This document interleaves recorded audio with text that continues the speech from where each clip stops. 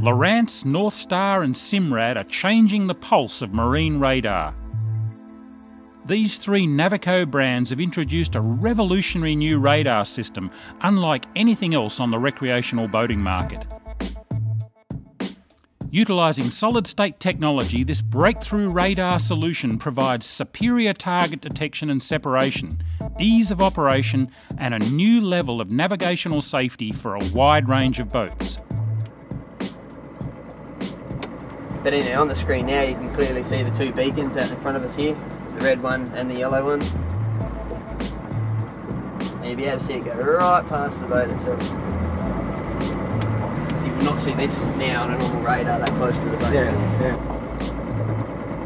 Very impressed, very impressed. It's really, compared to the old technology, the full-on radar, it's just another dimension, really. Yeah, it's ready to go out of the packet, which is always handy. Navigation in an instant. No more waiting 2 or 3 minutes for a magnetron to warm up. 100% solid-state design provides instant on capability. So I've just turned the unit on, and the first thing that comes up on the screen is just your acceptance screen to say that you're ready. So I'll say yes, I accept it.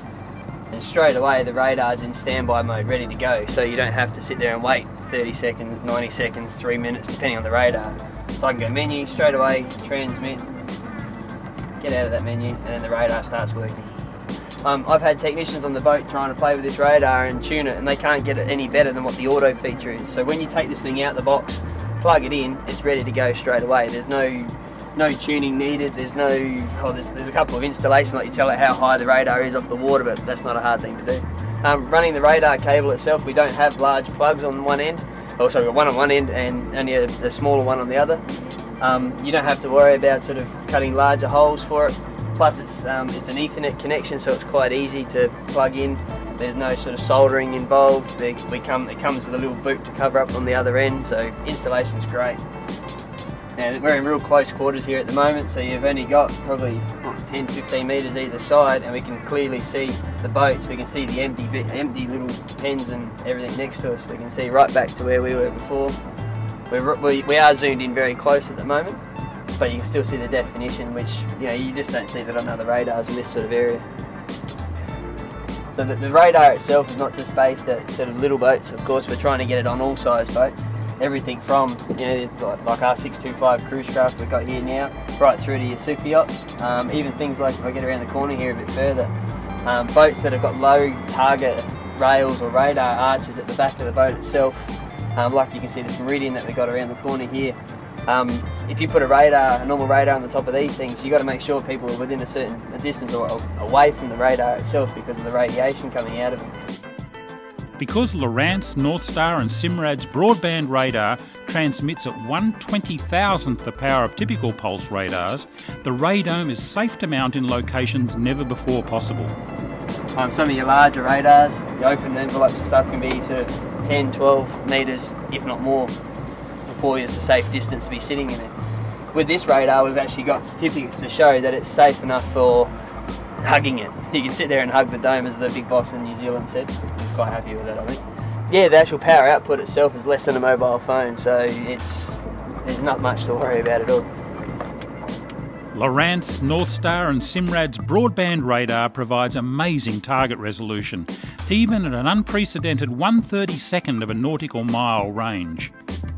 Docks, channel markers, moored vessels and other critical targets are displayed with clarity and separation for added confidence at close quarters. But on the screen now you can clearly see the two beacons out in front of us here, the red one and the yellow one. And I'll move closer to one of them, and you'll be able to see it go right past the boat itself. I'll keep saying it, you will not see this now on a normal radar that close to the boat. Yeah. So here's another example, 1/4 of a nautical mile. It's not a huge distance, but we can still see the birds on the radar. We can clearly see them on the screen here. They're showing up as a big target. Fair enough, there's a few pelicans in there as well. But yeah, you can definitely see them quite clearly on the screen. Now that's the first time I've seen them, or tried to see them, and it's worked. So that's a pretty good example, really. I've got a lot of faith in this product. Rough around.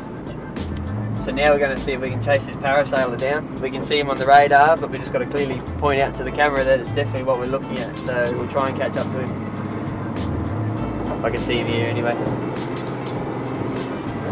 You can see the boat and then the parasailer behind it. So now we're looking at a kayak. It's just under 1/4 mile long, and you can see him quite clearly on the screen.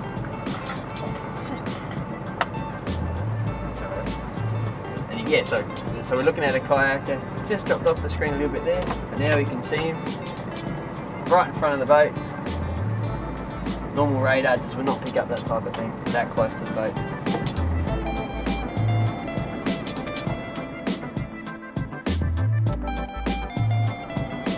So across the screen here you can see the bridge.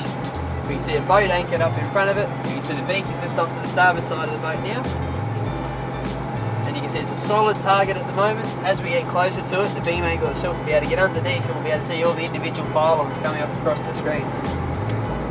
Of course we can see the bridge, but other things like beacons and stuff, when they come up on the water, if you can't see it inside the sunlight, you'll be able to see them on the radar image. Especially that glare that comes off, you can't see past it, so when you'll be able to see it on the screen, I think it's a good safety feature to start with. As we're getting closer to the bridge, you can see the superstructure across the top, and then as we're nearly coming up to it now, we can start to see all the individual pylons on the screen. You can see these solid sort of big targets coming across. Now we're going underneath the bridge, of course, so we're going to lose the image a little bit. If I speed up just that little bit more, once we get out the other side, we'll be able to see them even better again. With not having to use any gain, no changing of settings or anything, automatic feature just picks it up. It can't be any easier to use.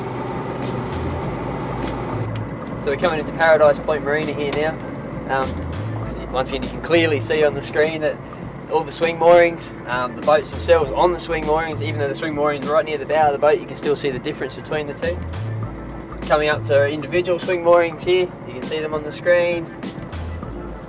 It's just, I think, like on a normal radar, this should all be red or green, or depending on what colour they're talking on the screen at the moment on the time. So. Broadband technology also eliminates the main bang of a pulse radar, that obscured dead zone immediately around the vessel, which interferes with close target detection. In addition, the lowest DC power draw of any X-band marine radar makes this system ideally suited for sailboats and other vessels with limited power supplies. It's absolutely fantastic. You've got to actually see it in operation to appreciate just how good it is. I mean, my experience goes back to the old cathode ray tubes, and they were huge units, and you had to wait for them to paint the picture. And today, with this out here, we were doing 30 knots, and the picture was as steady as a rock. It was really incredible. And the chart overlay, where the chart is overlaid over the image, makes it extremely easy, particularly for people, first-time users. It just makes it so graphic. It's tremendous. So we're looking at the chart plotter at the moment with the radar overlay on. We can clearly see that there's two, I keep saying clearly, but anyway, it is clear. But you can clearly see the two beacons straight ahead of us. You can see there's, without the radar overlay, you wouldn't know there's any boats inside Wavebreak Island. And now with the radar overlay on, we can see them there on the screen.